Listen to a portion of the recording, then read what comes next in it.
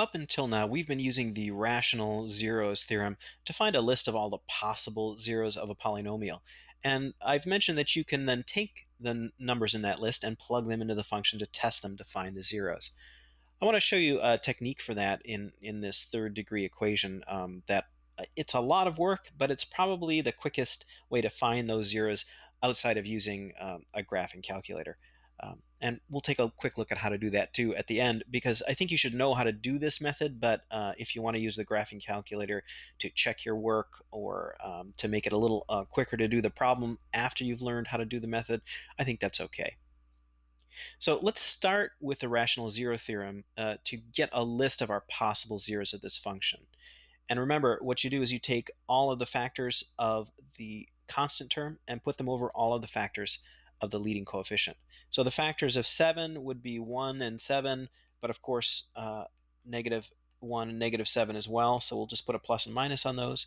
And the factors of 6, plus and minus 1, plus and minus 2, plus and minus 3, and plus and minus 6.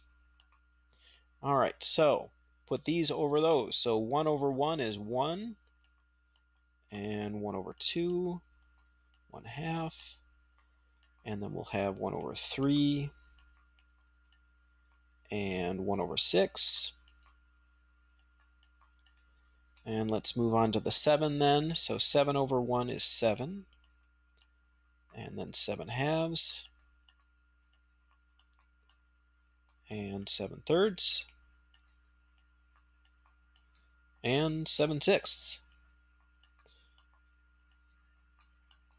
Doesn't look like we have any duplicate values in this list. So what we've got here is a list of 16 possible zeros of this function. That's a lot to test. And the next step would be to take each of these and plug them in for x and crunch it out, see if the function equals 0. If it does equal 0, then we've found an actual zero.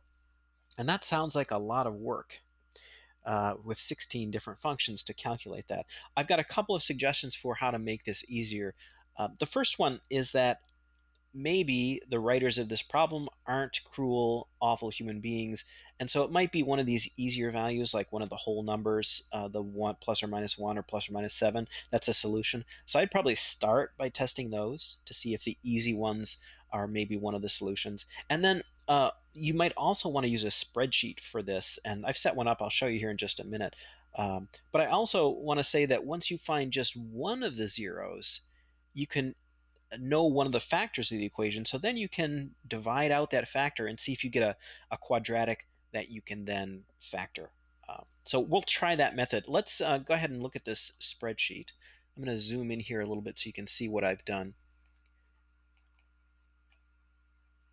Okay, so here I've got two cells with numbers in them. The cell A1 is just a place where you'd put in a value. So this would be the spot where we're going to type in all the different values we have for the possible zero and test them. And this cell, I've typed in a formula. You can see I've got 6 times whatever's in A1 times whatever's in A1 times whatever's in A1. A1 is like x, so this is 6x to the third right there. This is negative 41x squared. This is negative 8x, and this is plus 7. So this calculates the value of that function. So we plug in the 0 here. If we get a 0, or the 0 candidate, if we get the number 0 in this cell, that means we've found a 0. You can see I've typed in 1 and I got negative 36, so I failed on 1. Let's type in negative 1 and see what we get there. Oh, no, that's negative 32. Let's go with those whole numbers and hope that the writer of the problem was being nice. I'll type in a negative 7. No. How about a 7? Aha! So we found one. So 7 is a 0 of this function. Let me zoom back out. So what we know is that 7 is one of the zeros. What that means is that x minus 7 is a factor of this polynomial.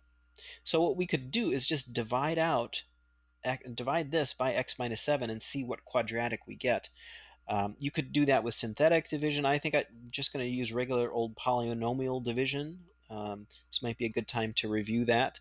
So when we do polynomial division, remember we set up this traditional looking division problem, but you have to make sure you've got each of the powers of x. Oops, that should be a minus. So minus 41x squared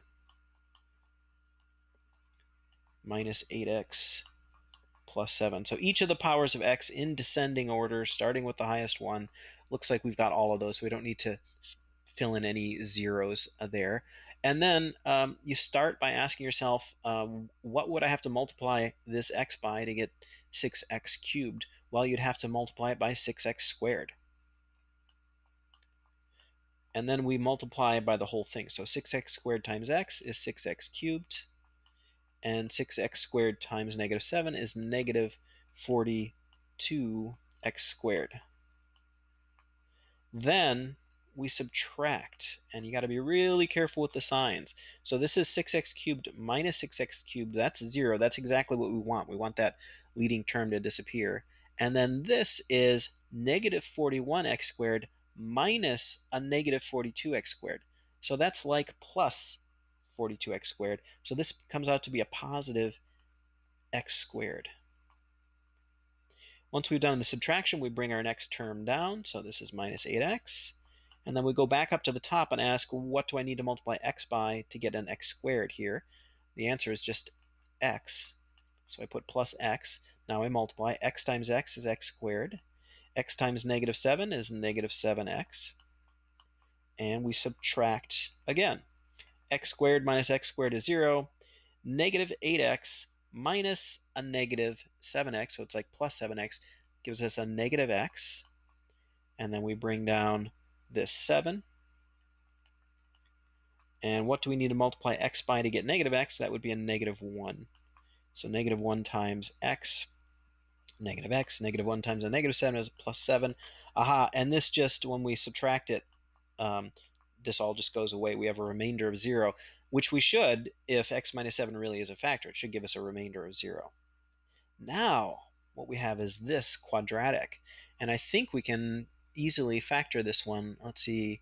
So it's going to be, it's got a negative last term, so we're going to have one of these be plus and one of these be minus.